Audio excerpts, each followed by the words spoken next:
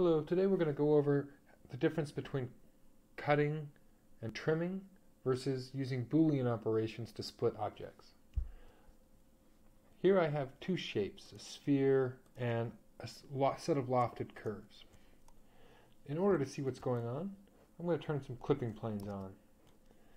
So let me draw a clipping plane.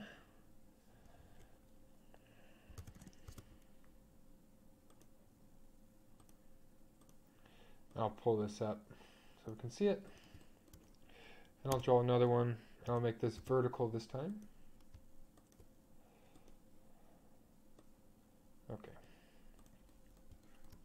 So I've cut my object in two ways. Now let's take a quick look at what happens when we use trim and split. So we're under solid tools for right now. So when we use trim, for example, what's going to happen is we're going to select the object to cut.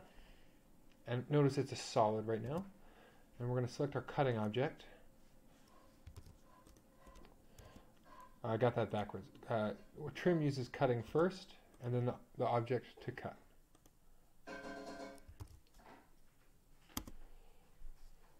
So when you use trim, select your cutting objects, and then you have to select the area that you want to remove, to cut out. So here, for example, what we're seeing is my sphere is still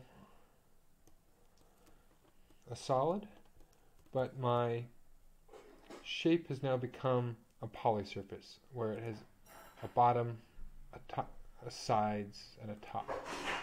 Let's back up 2 seconds.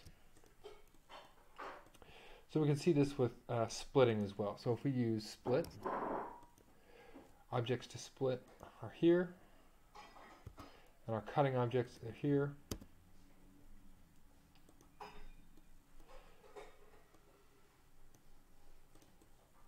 Here we can see, if we pull this out,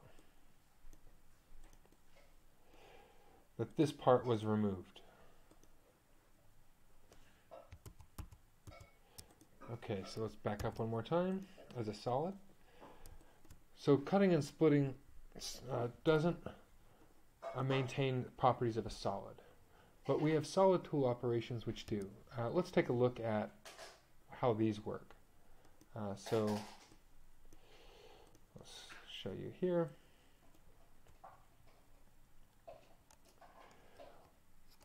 When we use Boolean Union, it's going to join two objects together to make them single. And notice how my sphere has changed layers to the first object I selected. So if we wanted to reverse that, the other would be true. So there's an order of operations that's important. Let's look at difference. So Boolean difference is a way of subtracting a solid from a solid and still allowing a solids to remain as such. Okay, so this time let's subtract with our sphere.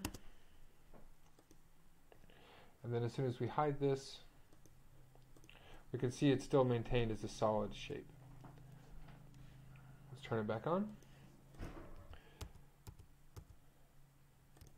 Okay. So you can play around again with the split here, and then just to sort of walk you through Boolean two objects, if I right click on there,